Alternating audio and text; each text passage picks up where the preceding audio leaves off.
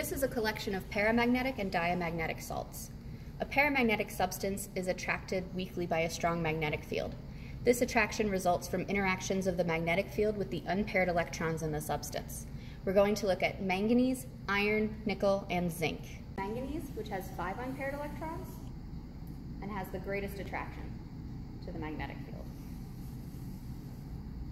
This is iron, which has 4 unpaired electrons and has a strong attraction to my magnet. This is nickel. Nickel has 2 unpaired electrons. You can see it's slightly attracted to my magnet.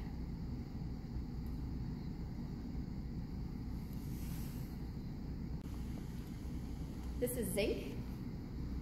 Zinc has no unpaired electrons, and you can see that it is unaffected by the magnetic field.